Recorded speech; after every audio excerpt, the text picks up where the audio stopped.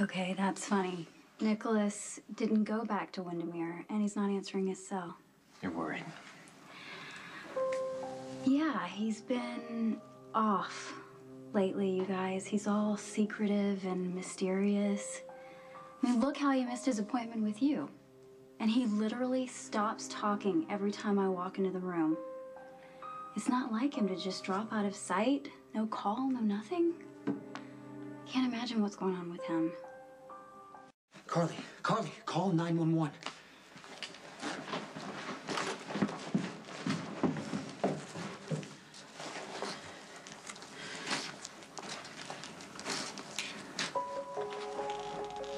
Yes, can you please send an ambulance to 607 Bradenwood Terrace? It's my nanny. She's dead. When did you find her? Less than 10 minutes ago. She was right there on the floor with the telephone cord wrapped around her neck. Is this your house? Yes, I'm Carly Corinthos Jacks. That was Leticia Juarez. She was our nanny. Who the hell would do this? And you weren't home at the time? No, I was at the Metro Court. Were your children here? They're with their father. We were coming here to pick up Leticia and take her over there. And you're Jason Morgan? Also, I can call her family. Not just yet. I need you to tell me who'd want Leticia dead. The Nicholas had a business emergency. Or maybe he just forgot like he was meeting him. All right. I suppose you're right.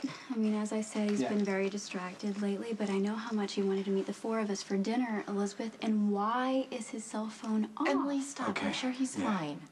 I'll be there as soon as I can. That was work. Carly's nanny, Leticia, was found strangled tonight. Leticia? Yeah. What happened? I won't know until I get there. I'll be home as soon as I can. I'm sorry I'm late. Listen, work. He'll fill you in. I'm so relieved to see you. What? Hey. Okay, so obviously something's wrong here. What happened? Leticia was here packing up the boys' things. We called her from the hotel to tell her we were going to be stopping by to pick her up on the way to Sonny's. What time was that? 7:30, maybe 7:15. Where's your husband at? He's out of town. I've left messages, but I can't get in touch with him. It's official. Leticia was pronounced dead at General Hospital. I'm sorry. How am I supposed to tell the boys that? How long was Leticia in your employ? Jason hired her when Michael was about a month old. With all the craziness the boys have been through, she's been the one constant. I gotta get to my boys. I understand, but we're dealing with murder. Matt, she needs to see her kids. We need to get this down while it's still fresh in her mind. Okay, just let me take her to Sonny's. I'll come back. I'll tell you everything you need to know. So where were you? Lucky and I just missed each other, so I headed right over here. It was just a matter of bad timing, that's all. I'm gonna start the barbecue, try to salvage dinner. All right, that sounds good. Yeah, I'd like to stick around and see what Lucky finds out. Okay, this poor Michael. He's gonna be devastated when he finds out about Leticia. I mean, Morgan too, but he was so attached to her. I know. Things like this make me want to just put those babies in a cocoon and never let them out. Nicholas, Cameron knows you're here. He's really excited to see you. Can you go up? Yeah, of course. Thanks. I'm gonna get dinner started. Hey, are you okay? Hey. Oh, hi, Mom. Hi. How are you guys? Good? Yeah.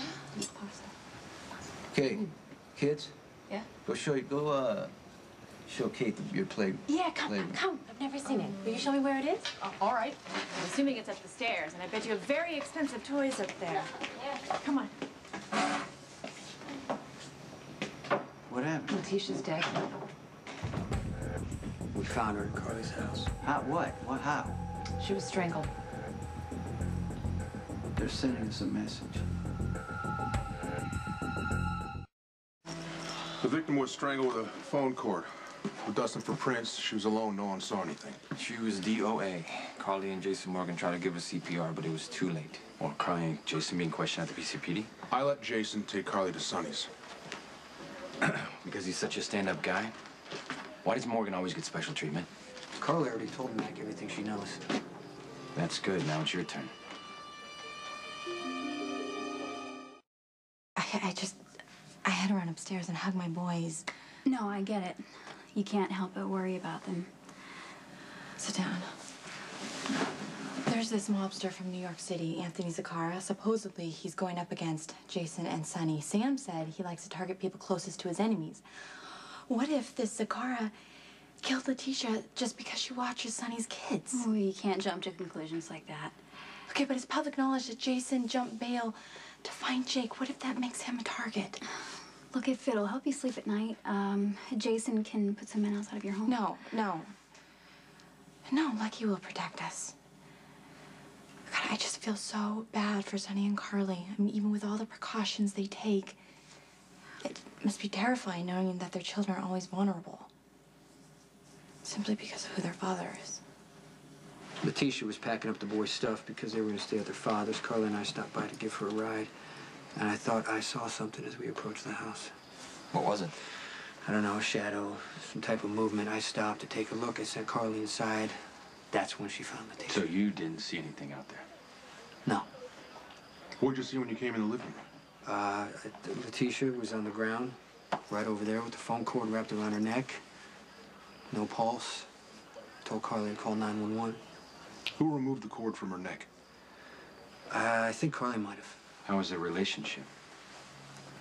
What's that supposed to mean? Was there any disagreements Carly and Leticia might have had recently? Okay, listen, Carly was with me this evening. She didn't kill Leticia. Did Leticia have any enemies? Anyone that might have done something like this? Ask Trevor Lansing. Thanks for staying. Maybe next week we can actually do this with all four of us.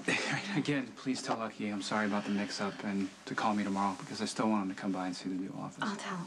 Listen, I still don't feel right leaving you here alone. What happened with Leticia's made me really nervous. We're gonna be fine. We'll stay if you want us to. No, you guys go back to Spencer. Lucky will be home soon. Okay? We'll see We'll be later. fine. Thanks for coming. Bye. Bye.